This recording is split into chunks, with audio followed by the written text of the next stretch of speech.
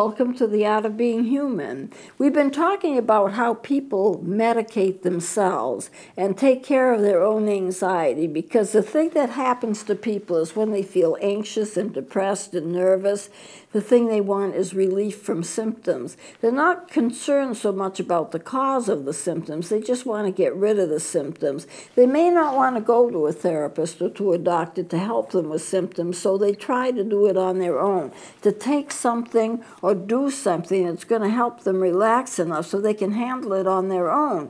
And that's okay for short term, but it doesn't work very well on long term. And then when you stop fooling around with different kinds of things, whether it's medication or smoking or alcohol, whatever it is that you're using, you can get in trouble with that. It's better to get the help that you need to begin with. So we have gone through some of the ways that people self-medicate. What I want to start off with this time is anger.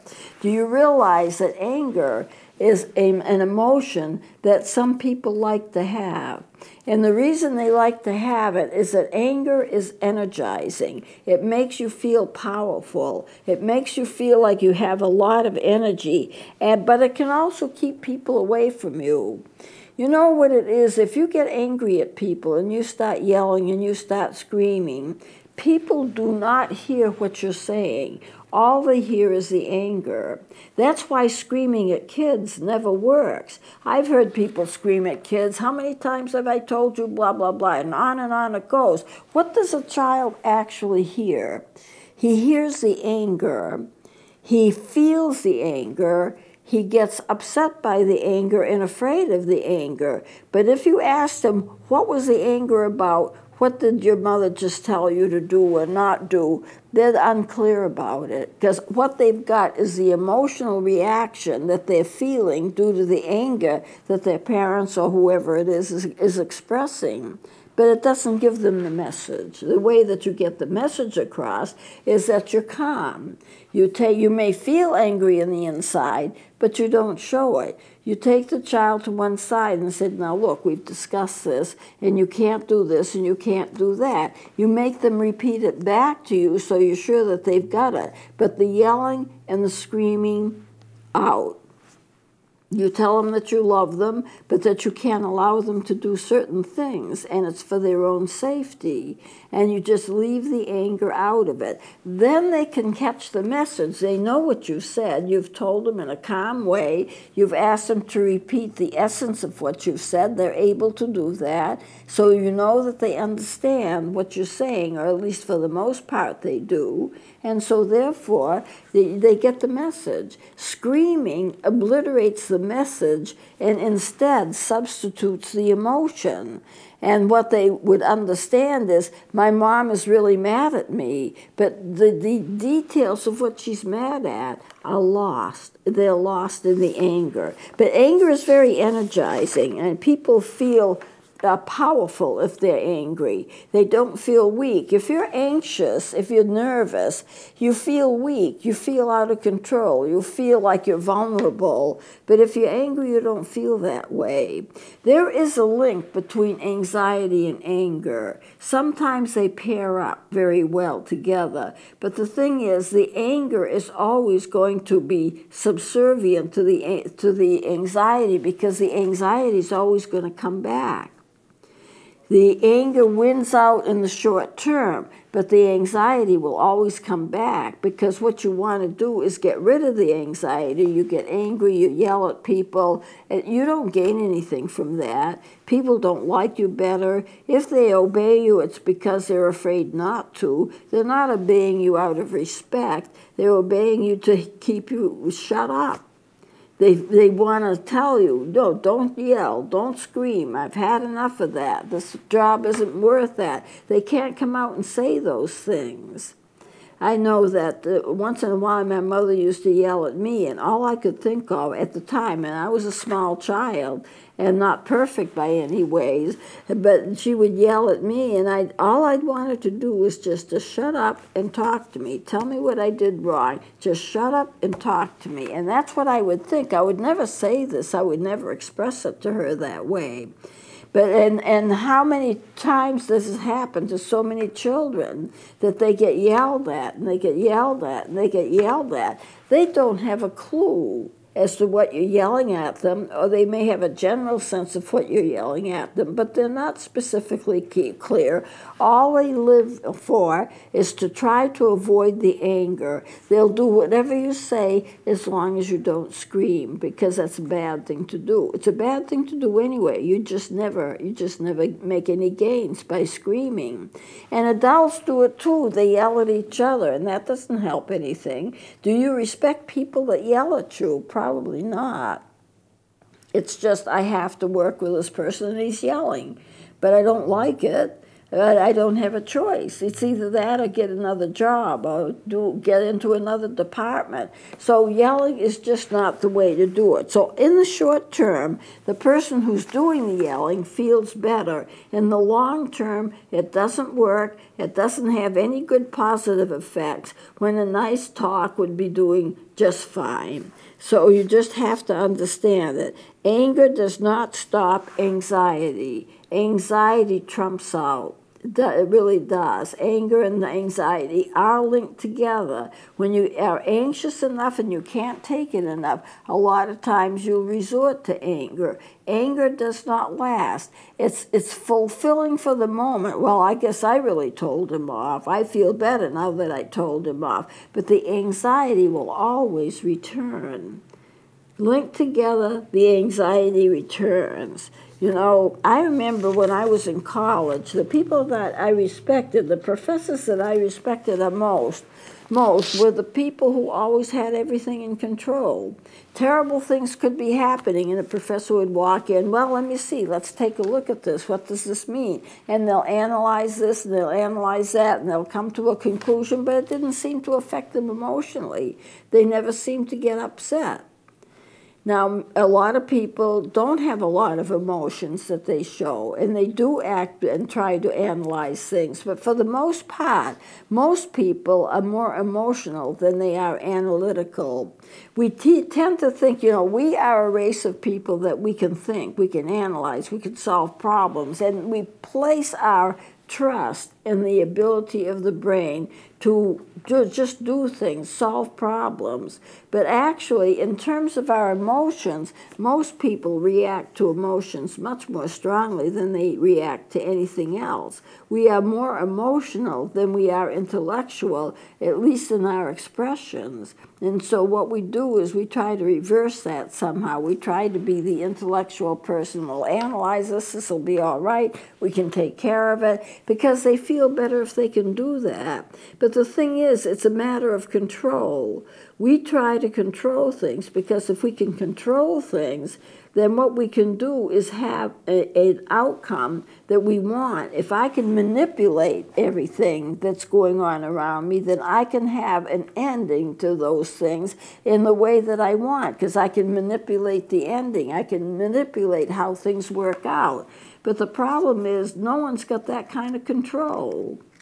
I can't control whether it's raining out. I can't control whether somebody in my family gets sick. I can't control if I walk across the street and somebody hits me and I break a leg. What kind of control do I have over any of those things? And you don't. So you have to be able to, if you're going to be healthy, go with the flow and be able to access and be able to work through ambiguity. In other words, things that are questionable, things that you can't control, things that you can't plan on. You have to be able to work through those things and not be shaken up by them, because then you will be an emotional wreck. If you're shaken up by everything that happens to you, things happen. And you just handle it and you go on with it. And that's a good, healthy way to live. But for the most part, most people get very, very emotional, whether they show it or not. And they get angry. And sometimes that anger isn't masked very well. And then they start yelling and they start screaming. And then you have a person that you don't want to deal with because they're behaving in that kind of a way. And it's not a good way to behave. No one trusts you if you do that. And no one wants to deal with you if you do that, because people want to stay away from anger. they really want to stay away from anger, and they don't like it when anger is being expressed to them because they're on the hot spot, and there may be nothing that they did. They just may be in the wrong place at the wrong time, and then they get then they are the recipient of somebody else's anger that is misdirected. So if you can't get angry at your boss, and who do you get angry at? Well, somebody that doesn't have a position like you, that you have maybe a little authority over, and then they get your anger. You know, it's like going home because you're angry and upset. So what do? You kick the door, like the door had anything to do with it. You have to express it. The thing about emotions is that you have to express emotions.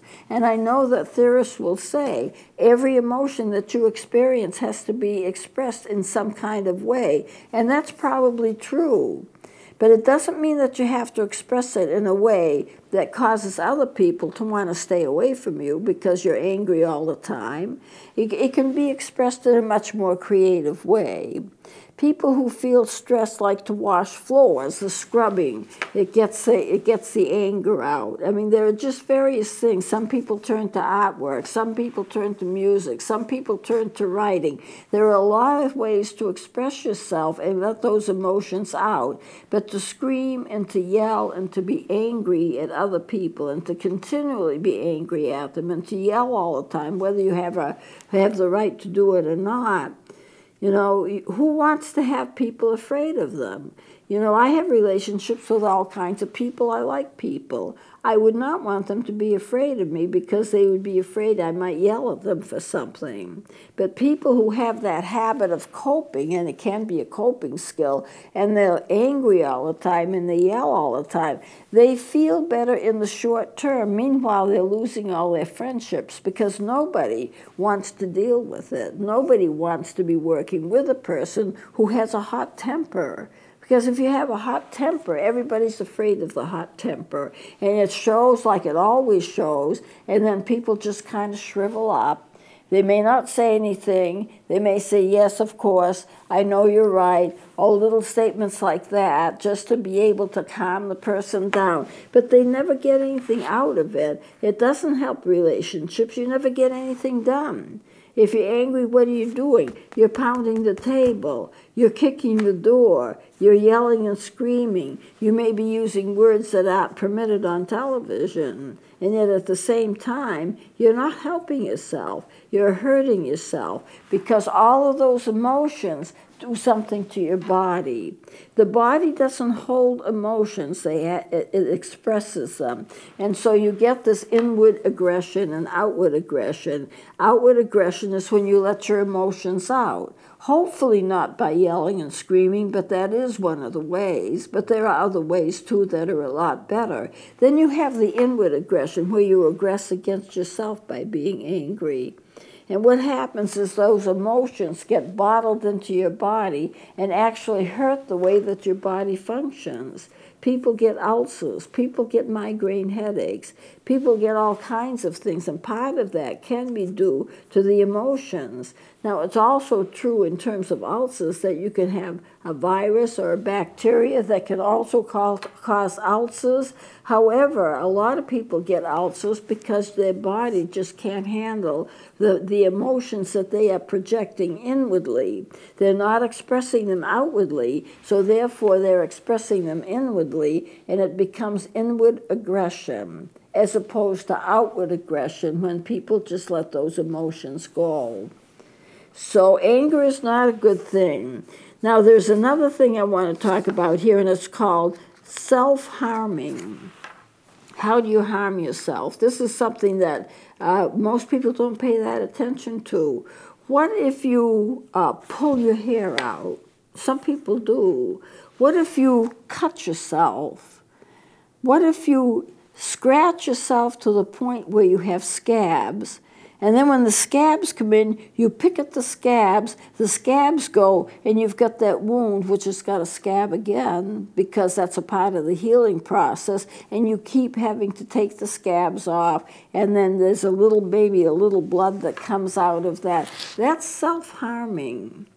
Suicide, of course, would be the greatest self-harming, but I'm not talking about it to that degree. Self-harming is when you're pulling your hair, scratching yourself, maybe cutting. Some people cut themselves. They feel an intense amount of relief and release when they do that. That's part of the psychodynamics of it.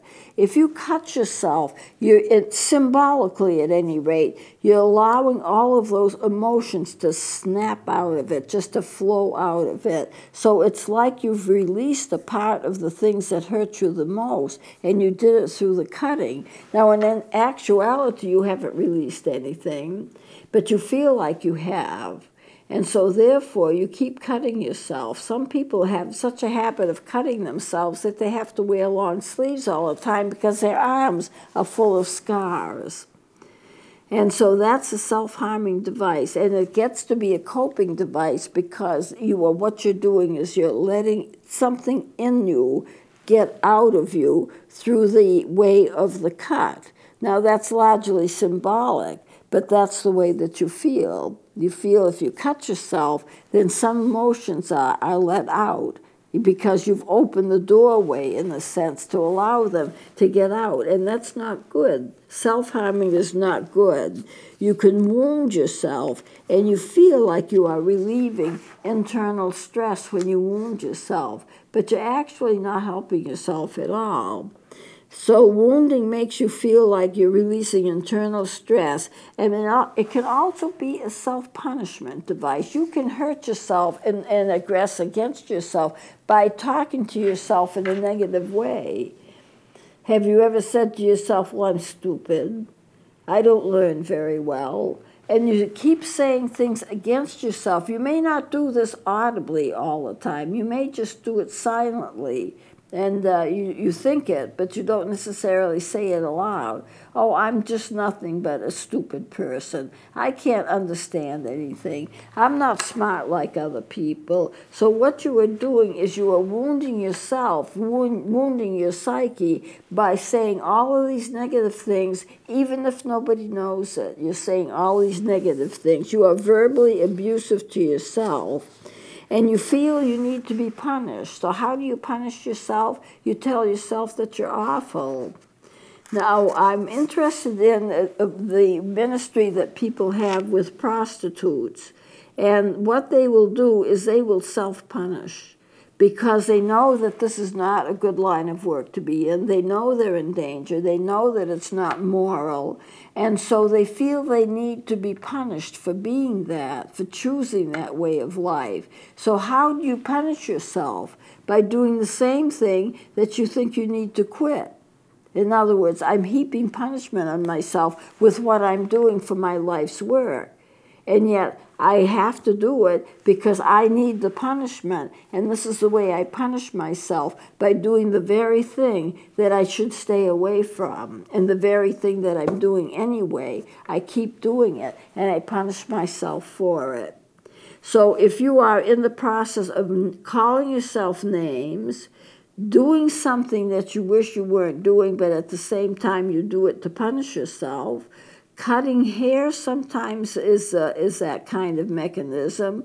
Pulling your hair out of a mustache, there is a name for that. There's a special condition where men will just pick and lose hair from their mustaches or beards by pulling it out.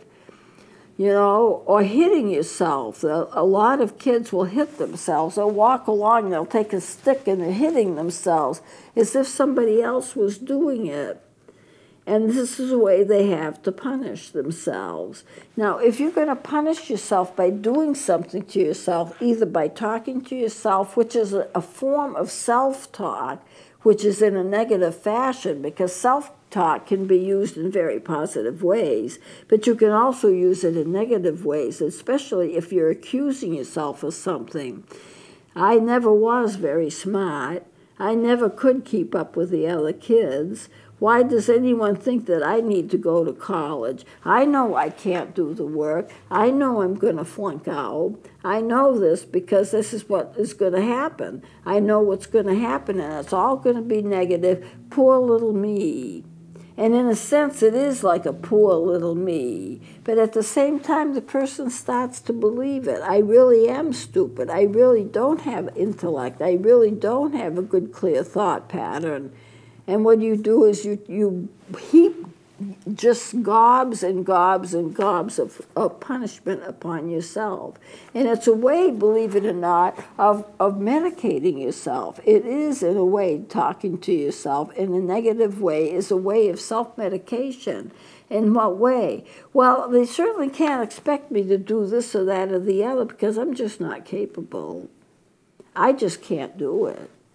If I was smarter, I could do it, but I just can't do this, that, or the other. Don't give me too much responsibility because I can't handle that kind of responsibility. Choose somebody else that's smarter than I am. Now, when you're doing this kind of thing, you're making assumptions about yourself. You're making assumptions that you're not good enough, that you'll never be good enough, that you'll never have anything that's better than what you have now, that you'll probably lose what you have now. You're always expecting that kind of inward punishment. And the thing is, some people punish themselves because they don't feel like being punished enough. In other words, I've done something terrible and I wasn't really punished. The courts let me go. And so therefore, if no one else is going to punish me, I'm going to punish myself. Now, a lot of this is subconscious. You don't realize that you're doing it. But you are doing it. And as a result of that, it's punishment, punishment, punishment, punishment, which you heap on yourself as if no one else is going to do it, you do it to yourself. I'm dumb. I'm stupid. Or I'm going to pull my hair out and release all of those bad feelings. It's symbolic, but it happens. Or I'm going to cut my hair all the time. Or I'm going to pull my hair all the time. Or I'm going to hit myself. Or I'm going to tell myself that I'm stupid. It's all a form of self-punishment. Anger directed back at yourself, not at anybody else, but blaming yourself. And that can be an addictive force in your life. And that you're going to not be able to continue to do any good things. If it is, you'll be kind of watching for that to stop and kind of watching for the second shoe to drop. It's very hard to make progress in your life when you are constantly condemning yourself and saying that you're not good enough. The truth is, you need to look at yourself and see where you've come from and see what you have done and take pleasure in that and think about that. Well, yeah, I couldn't do this, but look, I can do this.